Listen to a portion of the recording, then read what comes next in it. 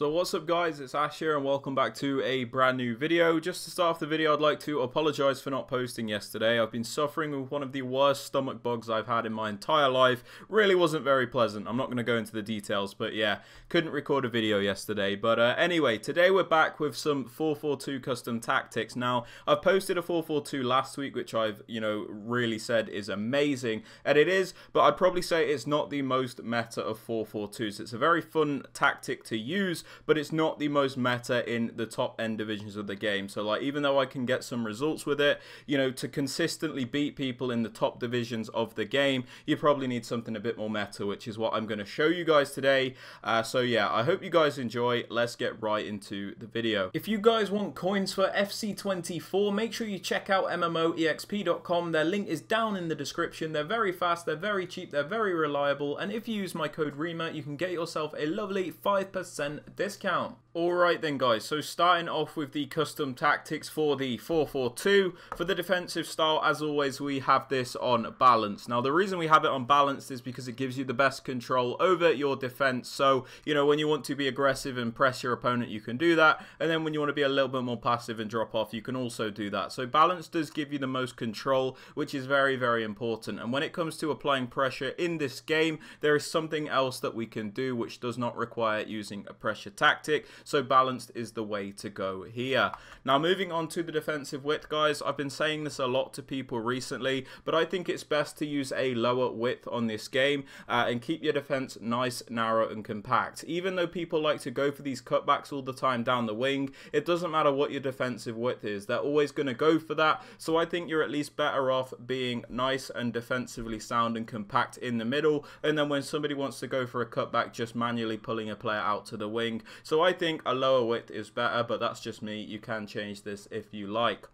Now moving on to the depth, guys, this is what I was on about when it came to pressure in this game. If you're on the new gen versions of EAFC 24 and you have your depth on 71 or above, you'll get this automatic press from the AI. It's a very strong press, a very overpowered press, and doesn't really require you to do anything. Basically, the AI will pretty much defend for you and make it very difficult for your opponent to attack. Completely breaks their attacking AI, and the thing about 71 depth is it has like a glitch with the stamina where it doesn't affect it or drain it as much as it should compared to like these pressure tactics. So whereas like on these pressure tactics you'd lose a lot of your players' stamina, just by having your depth on 71 it doesn't really seem to affect it. So this is very overpowered. If you're on the old gen version of the game though, I would suggest having your depth on like 55 to 60 because this 71 depth thing is new gen exclusive.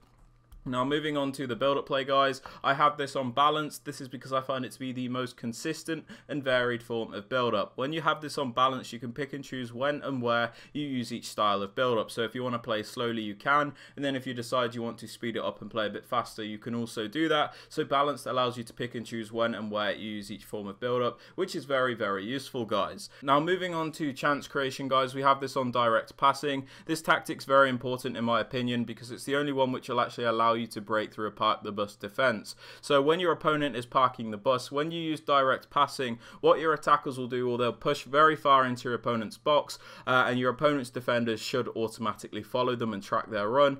And then when the defender has followed the attacker who's making the run, the attacker will then track back so you can cut back to him. It's a very boring meta, but it's very important at the moment because it's the only way to beat those drop back players. Now moving on to the attacking width, guys, because the 4-4-2 I find it to be like a nice balanced formation. I don't like going for a crazy high width and I don't like a crazy low width either. I like to go for a nice balanced width. I just went with one below 50 so it seems a little bit more narrow than wide. Just a psychological thing, but 49 width has been really good for me with this formation.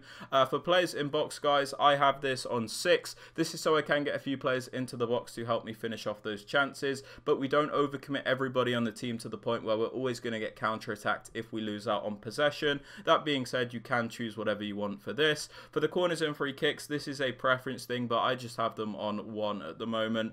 You can pretty much choose whatever you want for this. Sorry to interrupt the video, guys, but I have noticed around 90% of you that watch the content are not subscribed. So if you are finding any of these videos helpful, please be sure to hit that subscribe button as it does help me out massively. Also, don't forget to drop the video a like as well. And with all that aside, guys, let's get back to the video. Now, moving on to the player instructions, guys, on both the strikers, we have them on stay central and get in behind. Now, the reason we have them on stay central is because we primarily want them to stay in those central positions, so they're where the strikers should be. They're always there to finish off your chances, and they can always be relied upon in those central positions. The other 4-4-2 I showed you, I did have one striker on like drift wide in that, but like I said, if you want the most meta instructions, stay central is the way to go. We also have them on getting behind because obviously a lot of people are using 71 depth and are using really high defensive lines as a result. So by having these players on getting behind, they're always going to look to get in behind those high defensive lines and give you the best chances of scoring goals. So stay central, getting behind on both of these strikers. Now for the right mid and the left mid guys, we have them on come back on defense, cut inside, getting behind and get into the box for cross.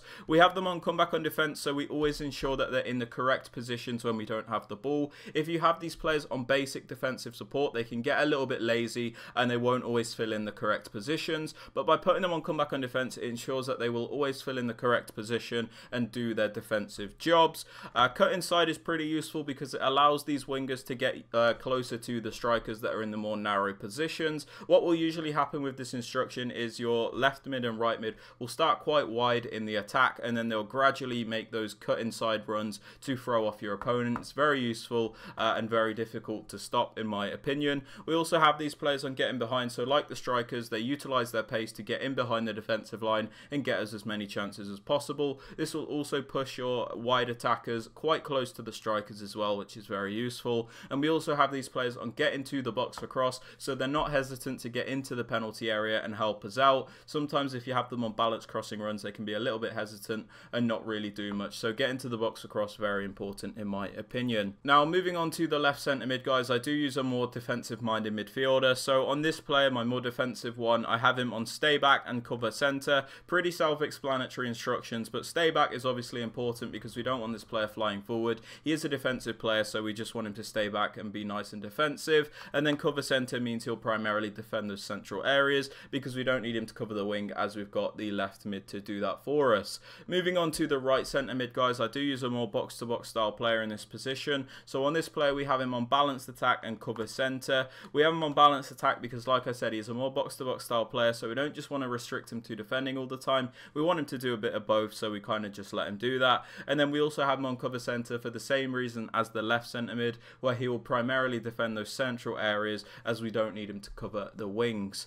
Moving on to the fullbacks guys, on your more attacking fullback, I suggest balanced attack and overlap. Now the reason I suggest this is because the 4-4-2 can be quite narrow at times, and we do have our left mid and right mid on the cut inside instructions. So a lot of the time these two midfielders, the left mid and the right mid, will be in more narrow areas, meaning we need these fullbacks to overlap to give us that extra width and help us out. So on your more attacking fullback, balanced attack and overlap, really useful guys. For your other fullback, the more defensive minded one, I suggest stay back and overlap. This is so you always have at least 3 defenders back at a time, so you're nice and defensively sound. But when you send him on a run forward, for the same reasons as the left back, we'll have him on the overlap instruction so he can add extra width to the attack. So one fullback on balanced overlap, the other on stay back overlap. As for the two centre backs guys, we leave them alone, and the keeper, I also leave them alone. I don't touch them. But yeah, that is everything for the video guys. If you have enjoyed or found it useful, please be sure to drop it a like, sub to the channel if you are new so you never miss out on any videos like this, and don't forget to turn on notifications so you are notified when a video is posted. And with all that aside guys, I hope you have a great rest of your day, and I'll catch you all in the next one. Peace.